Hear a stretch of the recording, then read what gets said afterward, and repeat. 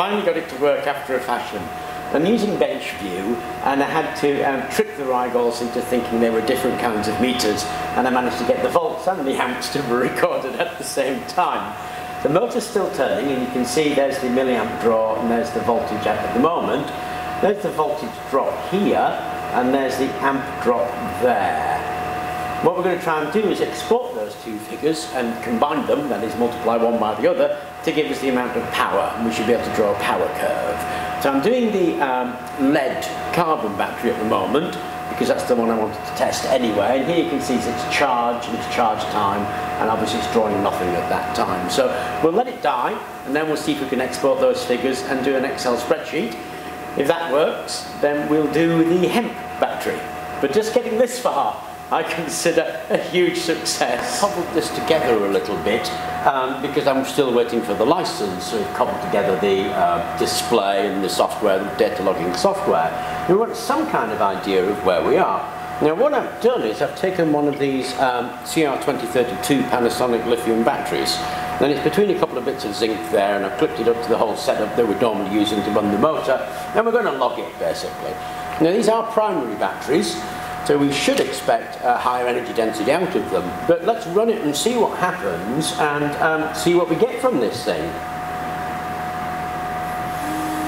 And there we go, it'll just start logging that milliamp draw and the voltage drop, and you can see it's about 126 milliamps, and it's dropped quite quickly actually to 877 millivolts.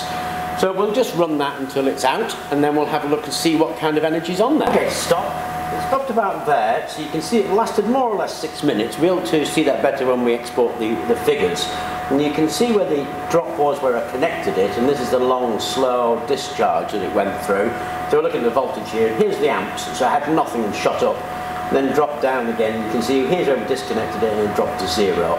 So these are the 2 points here that correlate, and these 2 points here and here that correlate to when we actually connected it up. So what we can do now is export those figures into a spreadsheet, combine them, and we can get the power out of it. This is getting really quite exciting. But that was from this lithium ion here.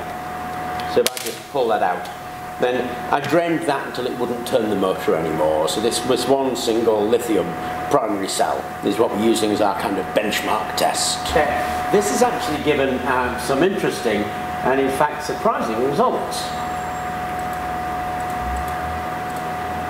Okay, so what we did, remember, was charge up the lead battery and then take the primary lithium battery. Now sure enough, the lithium battery is much smaller than the lead battery. There you go, give you an idea of actually how big it is, because this is 25 square centimetres and this is 2 centimetres round, so there's quite a big difference in the size there. You get quite a few of these on here, okay?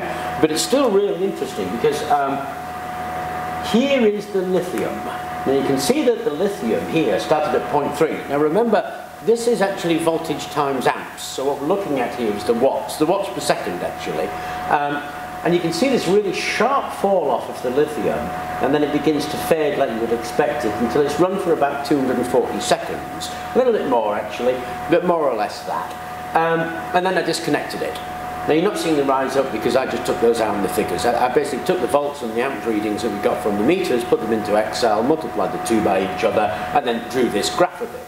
And I also added up the watt seconds to give you the number of joules, so it turns out this is 4, more or less. Now here's the lead that we did. It actually started much higher in terms of power output, and you can see the fall off is actually much lower, and it's quite a lot less steep here. Now it could be because it's much bigger, of course, but it ran for about roughly the same time, actually around about 220, but roughly about the same time, and that gave me 9. So here we've got 4, and here we've got 9, and remember these are volts times amps as the meter read them, and it gives us a kind of comparative. I mean, you have to take it with a little pinch of salt in that, you know, this one is 3 millimeters thick and 2 centimeters round, so there's a fair bit of material. It's also a primary battery, whereas this one is 5 centimetres by 5 centimetres and 0.1 of a millimetre thick. So I think it's quite telling actually that this one here has twice the power of this one here. I'm not sure we could fold that up into this space. I don't know if we could do that or not. but it's certainly really, really exciting as a result that the lead battery is performing pretty capably in terms of a primary lithium ion. Now remember, this is non-rechargeable. Once this is dead, it's dead. And this can be recharged and recharged and recharged. Now I think those are telling results, and obviously the next thing to do is to do the hemp battery, which is exactly what I'm going to do next. Unfortunately, I've got to go away for 5 days, so I wanted to get this one done just to give you some idea of comparisons, and this really bad battery they've been working with. And this really bad battery actually is getting quite close to the power of lithium ions. That's pretty cool.